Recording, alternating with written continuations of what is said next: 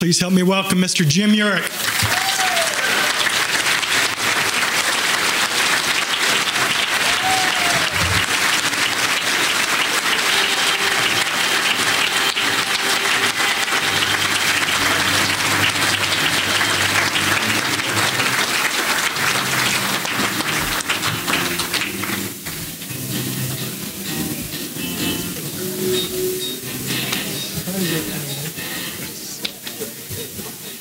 Take your time.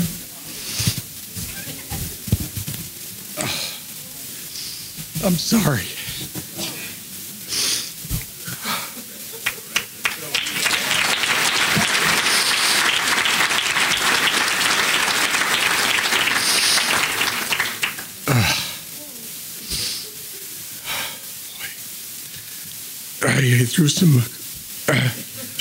You threw some hard ones at me there. I did not expect that my son would appear.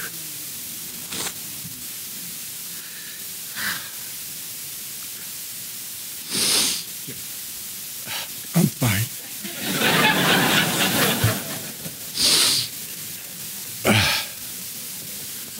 Wow.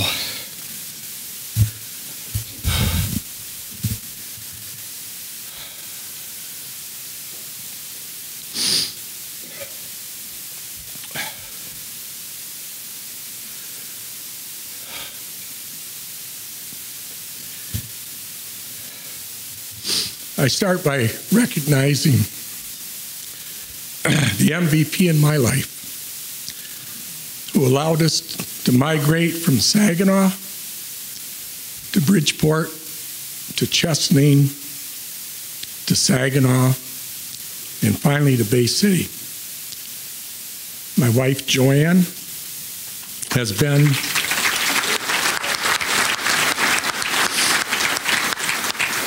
She has been to almost every football game that I have coached during 45 years of marriage.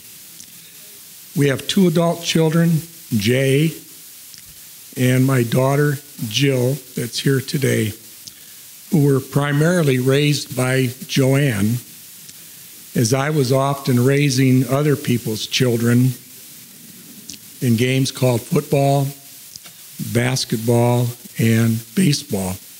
And yes, I was a basketball coach for a very short time. She has been a positive connection for not only our players, but also for our coaches' wives who would attend all of the games together. Today, I stand on the shoulders of giants. Theron Fager and Walt Kennedy from Central Junior High School. Others that influenced me include Claude Marsh, Walt Hinman, Ori Lemansky, Joe Etienne, Jim Snyder, Ken Gray, Jim Brusso, and Mike Walderzak. In the fall of 1972, I became a student teacher and football assistant at Bridgeport. For the next 4 years, I taught math and science while coaching JV baseball and assistant football coach. In the summer of 1976, the football position at Chesaning High School opened up. Jim Brusso, our athletic director, called Chesaning on my behalf. I never heard from Chesaning, so I assumed the position had been filled. A bend in the road occurs in my life. Dave Hammer and I go to Pontiac for a CMU class. On the way home, Dave takes a detour on I-75 off of 75 toward Chesaning. He was tired of me talking about this Chesaning position, so we end up at the superintendent's office of Bob Rohde, Captain Bob of the Showboat. Mr. Rohde calls the principal, John Malcolm, asking when this fellow from Bridgeport is going to be interviewed for the football position. Bob suggested that they interview me today. At the conclusion of the interview, I was led to believe that they would call on Monday to let me know one way or the other.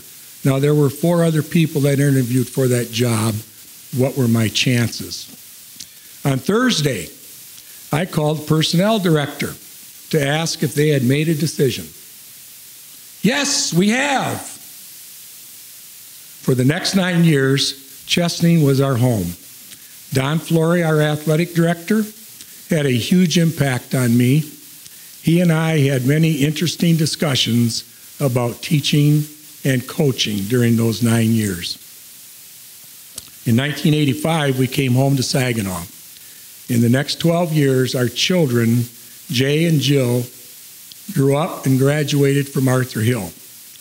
We had good athletes, and we had great support from our teaching and administrative staffs, as well as our football parents. My dad held court every afternoon at the practice field with some of his buddies. It was the best of times.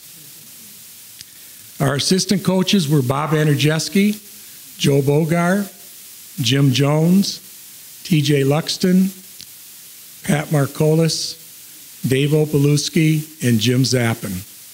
These are some of the finest men I have had the privilege of working with. With sadness, we lost TJ and we lost Pat within the last few years, long before their time should have been. In 1998, I was hired at Bay City Western. Boy, my dad, he comes over to the house. These were his exact words. When he sat down, he looked at me and he said, "Are you nuts?"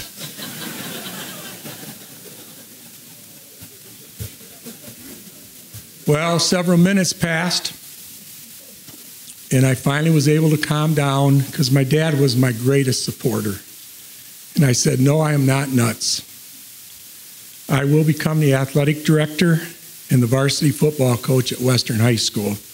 In addition, Joanne will have an opportunity to become a full-time teacher in the Bay City Public Schools." Well, Dad thought about that for a long time. It had taken a couple weeks. But when I ended up going to Auburn, Dad soon found his way where he would watch practices and attend all of our games. Our coaching staff built a solid program with a lot of sweat, tears, and commitment. I want to thank all of those coaches that attended this today from the bottom of my heart. 12 years passed at Western, and I knew it was time for me to retire. I thank the voting members for including me into this Hall of Fame. I am humbled. Lastly, to the 1991 football team, thank you for giving all of us one moment in time. Thank you.